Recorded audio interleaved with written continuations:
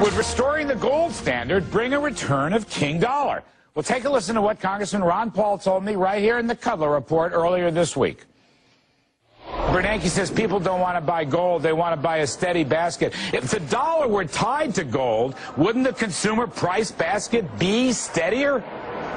Absolutely. I mean, when they have unlimited ability to print money when they need it, it always has to go down in value. All right. Tonight, gold as currency could be making a comeback. Just this afternoon, the Utah House took the first step, passing a bill to recognize gold and silver, there it is, silver, as legal tender. This is something we have not seen in the USA in nearly 80 years. Utah may be just the first of 13 states moving forward with similar legislation.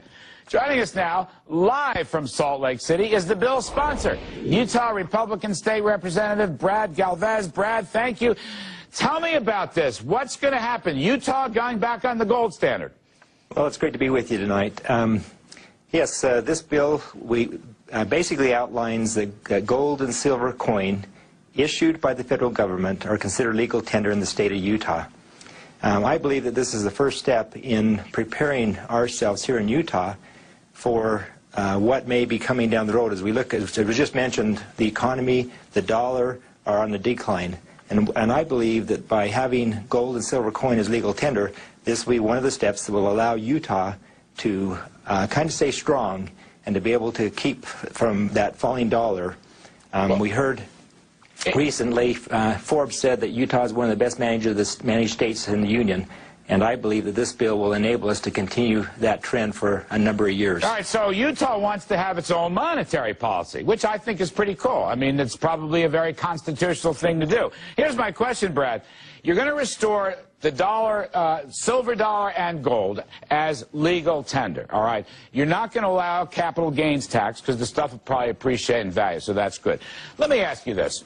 Is this spreading among the other Western states? Let's talk with the Western states. Is this new gold monetary policy spreading? You know what? I believe that it is. Colorado actually, since about 1893, has had this same language and code. In other words, Colorado back in 1893 put in their code that gold and silver coin is legal tender in their state. I know last year Idaho ran a bill as well. It went through the House, did not make it through the Senate. There are other states in the surrounding area. There's actually states back east as well that have been looking at this. Montana's looking at it. So I do believe that it's not only in the West, but I think you're seeing it throughout the nation. Well, just quickly, can you get this through your state Senate? Would the governor sign it? Because if that happened, you would force, I think, this to happen all over the country. They would have to. Otherwise, all the money would go to Utah. Well, we're sure optimistic about it, and that would be the plan. As Lice says, we feel like this really will be a great boon for Utah if we can get it through. We're optimistic about our prospects. I know we've talked to a number of senators, and there's a number of senators that are on board. And I feel like there's a good chance that this will move forward. I mean, actually, good money will drive out bad money. It's the reverse of Gresham's Law. People will just flock to Utah, where you can have this gold and silver coins. I'll put my silver coin back up on the screen as legal tender. Now, Brad, are you getting complaints from the local citizenry, from the local folks, from the business people, that they're sick and tired of owning dollars whose value keeps going down? Is that the genesis of this? Is this a grassroots revolt? We haven't heard a lot from necessarily from a lot of the businesses and people, but yes, I think it's a grassroots thing. There have been a lot of people that are concerned about what's happening with the economy and concerned about the decline of the dollar, and so they're saying we need a way to be able to plan for the future and be prepared and provide some stability, some security for the future. So I think this is, yes, definitely a grassroots movement, and I think it will continue to roll forth not only in Utah but throughout the nation. Gold prices climbing today as investors buy into the precious metal in order to seek protection from fiscal problems in Europe and perhaps even in the United States. Here for a CEO sit-down is Bob McEwen. He's the chief executive of Minera Andes and U.S. Gold. Good to have you with us on Bloomberg. Tell us a little bit more about your predictions for gold, Robert. Do you think that gold is going to be worth $5,000 an ounce? Absolutely, in 3 to 4 years. And silver at 200. What is going to drive the price of gold to such heights? More people will think they need it in their portfolio, and there's a real shortage of it. We're in one of these rare cycles that so far has happened 3 times in the last 110 years. And it's just the uncertainty in the economy, uncertainty in the geopolitical sphere. People are just nervous, and they want a place to put their money in case something really bad happens. But, Robert, haven't we always had uncertainty? I mean, there's never any free lunch in the marketplace. There's no sure investment. What makes you think that gold is going to more than double from its current level? Why 5,000? Why not say 10,000? Why that particular number? Oh, I like 5,000, but no, if you looked at the last cycle, gold went from 1970 through 80 from $40 an ounce to a little over $800 an ounce, a 20-fold increase. And that was the first time gold was freed from government control. I think you'll see a similar occurrence, and our low this time was achieved in 2001, and that was $250 an ounce, so you're up to 5,000.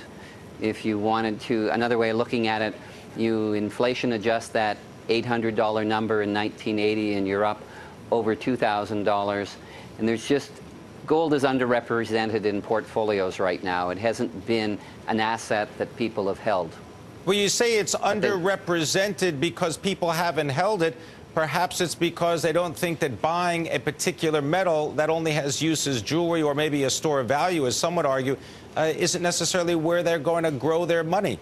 Why is gold considered to be such a long-term store of value? Well, I think we have to look at Fort Knox, and it's full of gold, and we look at the French Bundesbank, or the German Bundesbank and the French Central Bank. They're the largest holders of gold in the world right now as part of their foreign reserves. Yeah, but I mean, the UK, for example, the Bank of England, they don't have any gold. So, I mean, there's always someone who says they don't need it while others say they do. Bank of England was a brilliant trader. They sold their last ounce of gold at $252 an ounce. Well, having said that, I mean, I guess my point is, why is gold considered to be such a store of value? It's only because there's an agreement that between two people or two organizations that it has value. It doesn't have any intrinsic value. That's true. But right now, the world is saying they're willing to pay better than $1,500 an ounce for gold. And it's in short supply relative to the amount of money that's being pushed into the system. All right, well, tell us about the supply of gold right now. Where is it coming from? Places such as Canada, the United States, or more faraway places such as China? They're the biggest gold producer. China has become the biggest gold producer. Nevada is a very large producer of gold. South Africa, Canada, it's coming from many countries around the world. But it isn't increasing. It increases annually at about a pace of 1% of the total gold stocks. So it doesn't expand anywhere near the rate of the monetary expansion happening in the Western world today. And it's basically saying the West is trying to, governments of the West are trying to resolve our economic problems and political uncertainty by printing more money, money that they don't have, and creating enormous levels of debt, and that's making people anxious. The New York Stock Exchange with Gijs Groenewegen, who is the manager at Silver Arrow Capital Management. Let's talk about founder, president, CEO. You're the chairman. Exactly. You're everything there. Listen, let's talk about gold, because that's what you focus on. Silver and gold, precious metals hedge fund. We're looking at $15.31 a troy ounce right now, and I would have thought with all of the inflation, not only concerns, but actually, evidence that we're seeing around the world, you'd see gold to go higher. Why not? Well, because there's an inverse correlation, of course, with the US dollar. And the US dollar today made a big jump vis-a-vis the euro. And that's also why you see that gold hasn't made so much a headway as it normally would have under the circumstances. And people also choose the dollar as a safe haven in a way. When the market sells off, you see that the dollar gets stronger and that, other asset classes sell off. But you're absolutely right. Gold is an inflation hedge. And the Fed doesn't have any room to increase interest rates. So that would be the logical way to invest, because it's behind the curve, the Fed. And then you would have to hedge yourselves by buying gold. What do you expect from the Fed? Because as a precious metal hedge fund manager, you've got to be so sensitive to moves coming out of the Federal Reserve Bank. Well, that's the $1 billion question, I think. What's going to happen, after QE2? If the Fed doesn't do anything, I think that you will see that the economy will fall further. I mean, we already see the first indications of that. I don't think the economy is sustainable. I've never thought that.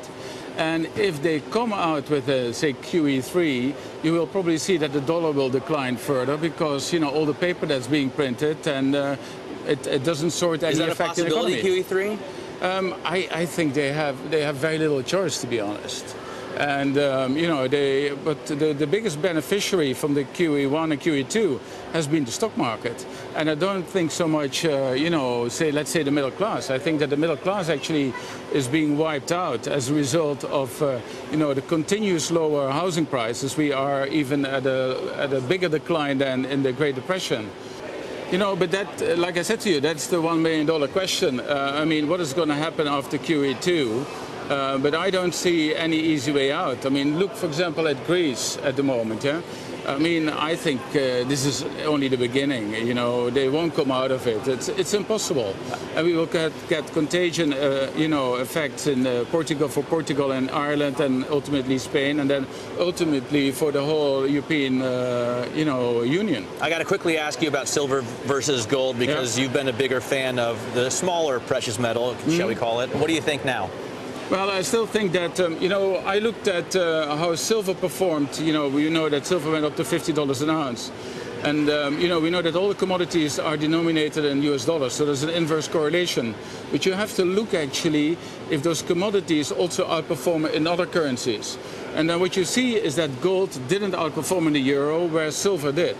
Silver did actually much, much better, and granted, it's a much legendary investor Jim Rogers, Chairman and CEO of Rogers Holdings, in town from Singapore. Great to see you, Jim. I'm delighted to be here. Let's talk more about commodities because you said silver prices in the near term are coming down even further. Well, they have come down. Yes, you're right about that. I don't know if they'll go down more from here. It would be good if they did, because then I could buy more cheap. I want to buy more silver. I'm not selling my silver. And if silver comes down because demand slows, you see what's happening in the stock markets around the world. So if you see that happen and that causes commodities or silver to correct some more, pick up the phone and buy some more silver. What about gold? Same thing. Pick up the phone and buy some more gold. I hope they come down. You know, gold could go down $200 or $300 and still be in a bull market. That's not a prediction. I'm just saying it would be a normal correction for silver and for gold and for all commodities, and it would be good for the world. What's been untouched in the world? What do you like longer term?